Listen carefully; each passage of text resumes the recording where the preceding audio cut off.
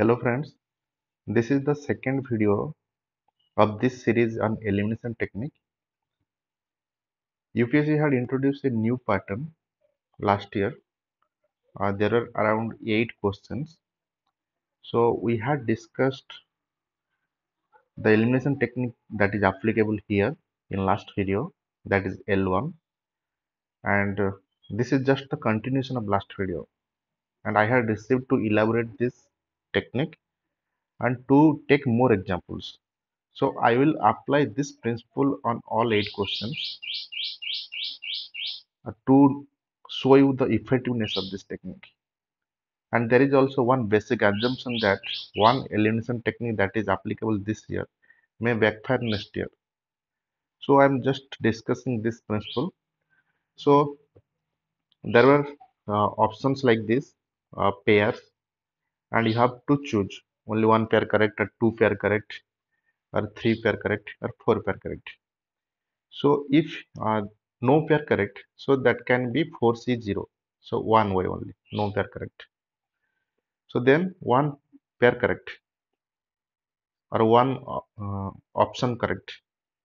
So that can be four possible way, 4C1. Just I have applied this formula n factorial divided r factorial equal to n minus r factorial. So suppose two pair correct, so there can be six possible ways. Similarly, three pair means four possible ways. Four pairs correct means four possible ways. 4C4, 4C3, like this way I have calculated. So in this particular question, there are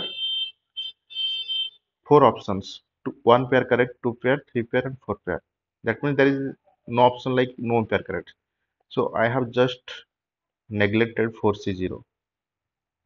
So if you add this 4641, so there will be total 15. And from these 15 possible combinations, the two pair correct means there can be six possible ways. So the 40% chance that only two pair correct is the answer. This is the 40% probability, and it is the highest probability here. So the best possible answer can be only two pairs correct, and the actual answer to this question is also two pair correct. That means option B. That means here through the probability model we have applied this principle, and the effectiveness you can check here. So this question is correct as per our elimination technique. So next, there are around seven more questions on this seven more questions on similar lines that UPSC had asked last year. So we will check one by one whether this elimination technique is applicable or not. So I have analyzed, and I have found that uh, just I'm going through for your reference. So this is question number 56. So there is um, three pairs given. So this way you can analyze 3C0, 3C1, 3C2, 3C3. So eight possible combination, and here also 3C1, 3C2 means 3, 3. So the best possible answer can be 3C1 or 3C2. So if we apply 3C2, that means only two pair correct. This is the actual answer, only two pair correct. So here also, though we have only eliminated option A and D, we have 50-50, only one pair correct or two pair correct, because 3C1, 3C2 is 3 and 3. So just I am taking only two pair correct. That means here also this technique is applicable with 100% effectiveness. Why I have taken 3 here? Because 3 pairs given. So there can be 3 possible ways. 3 ways. 3 pairs can be correct. So from 3, suppose 0 pair correct. So 3 C 0. Suppose from 3, 1 pair correct. So there can be 3C1 possible ways. Similarly, 3C2, 3C3. So I have calculated this by applying that NCR formula. So here also this elimination technique can be applicable, though we are able to eliminate only two options here. Still we are left with B and C option. So it is also applicable because we have eliminated 50%. So I will go through next question, third question.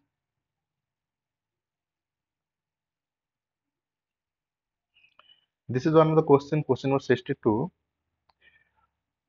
On the answer key of many institutions, reputed institutions, have given two states and some have given all four states. So I am just ignoring this for the time being. So total 8 questions that were asked by UPSC last year, similar questions. So I have just eliminated one question. So I will apply this principle on 7 questions. So just moving to next question. See, this is question number 70. One pair, two pair, three pair, four pair. So how many pairs correct? So here the elimination technique is not applicable because here the actual answer is three pair correct. So here our elimination technique will not be applicable. This can give you negative mark.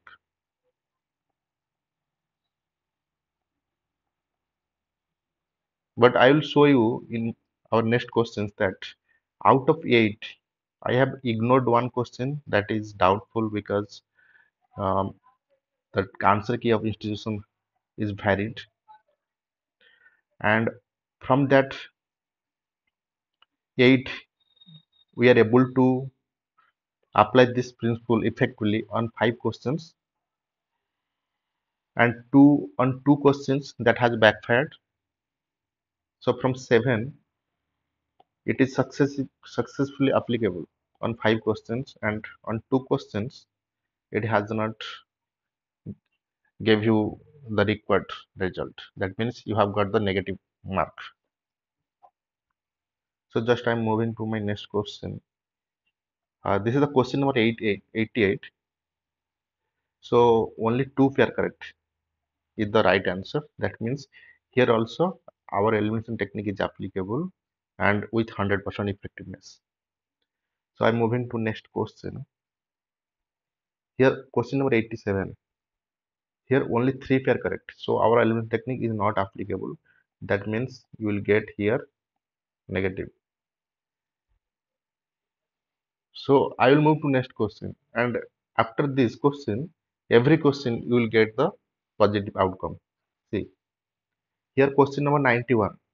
Its answer is only two pair correct. So with 100% effectiveness, we have achieved this. Question number 92. Its answer is also two pair correct.